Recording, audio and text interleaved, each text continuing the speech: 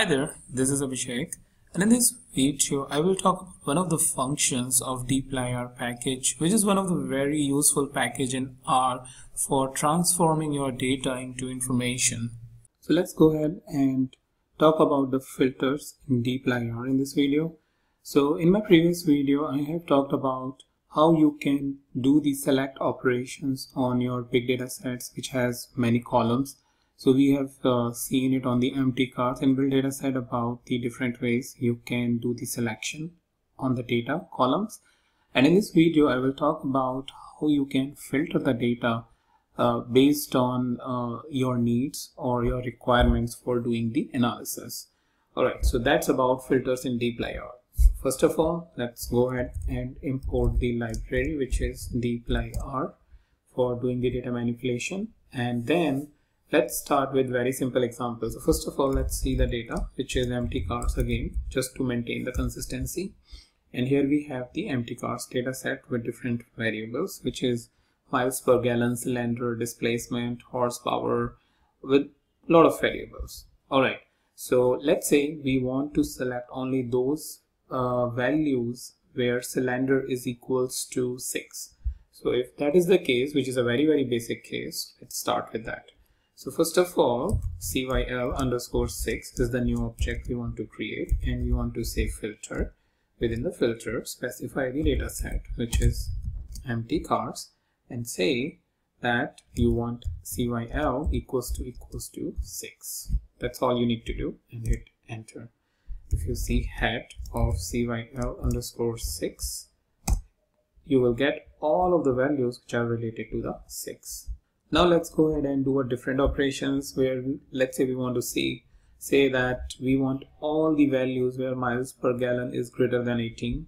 So mpg_18 and 18 plus is kind of a intuitive name we want to give, and we want filter and empty cars and mpg is greater than 18.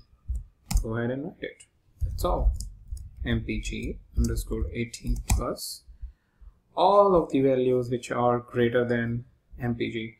If you want greater than and equal to, well, greater than equal to mpg18 plus, still name is still relevant. So now you will get the similar, the pretty much same value, but if you see the entire data set, if there is any value which is 18, it will also be included. So that's first few observations. So similarly, you can do less than equals to, greater than equals to, greater than, less than, whatever you need based on this data set. Let's say we want values where both cylinder values 4 and 6 are there. So for that, we will say filter previous command, which was cyl_4_6, because we want both 4 and 6 cylinder. So you will say cyl %in %, and within the concatenation operator we will specify 4 6. Hit enter and put head cyl_4_6. So now we have the values for both cylinder 4 and 6.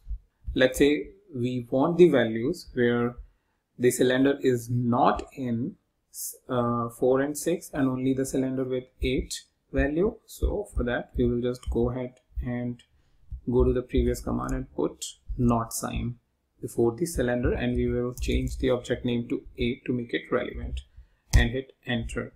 If you want head cyl_8, well, you have all the values where cylinder value is 8, because we have specified that we don't need this exclamation sign saying we don't need those values where cylinder is within the value range of 4 and within the value of 4 and 6. So that's how you can specify equal to, where values is in 4 and 6 and where the value is not in 4 and 6. Now let's say we want to add conditions where we specify and or. So things like let's say in cylinder we have 4 6 and all, and within the automatic and manual we have 1 and 0 for both the cylinder 6. So let's say we want to get only those observations where cylinder is 6 and automatic and manual is 1. So let's say cyl cylinder 6 underscore 1 to indicate automatic and manual, and we will say filter empty cars, and we will say cyl equals to 6 and am equals to 1. So now if we see head of cyl underscore 6 underscore 1, we will get only those values which is where cyl is 6 and value is 1. The same is apply on the OR. So now we want to say that either it is cyl cylinder is 6 or am is 1, any of the condition is true, then give us the value back. So we will say instead of ampersand, we will enter the pipe operator and hit enter, and now see the head cyl score 6 underscore 1, and you will get the mix of values because you are using the OR operator. So basic idea is that how we can use the AND and OR operator. If let's say for some examples you don't want to specify ampersand and want to be very intuitive when you are specifying the variables, let's say cylinder is equals to 6 and am is equals to 1, what you can do is as a alternate operations for ampersand is you go back to the previous command, which is ampersand, and say comma. So this is equivalent to your ampersand, and where you are saying that give me empty car data where cylinder is 6 and am is 1. If there is any other condition, put a comma which will take it as an AND. So hit enter, and now if you will see, you will get the very similar output which we got it earlier. cyl underscore 6 1 for cylinder is 6 and automatic and manual is 1. So this is another way where you can specify the condition, which is comparatively more intuitive, I would say, for a normal user. And for programmers, definitely this is the one where they would really want to use it because they are used to it.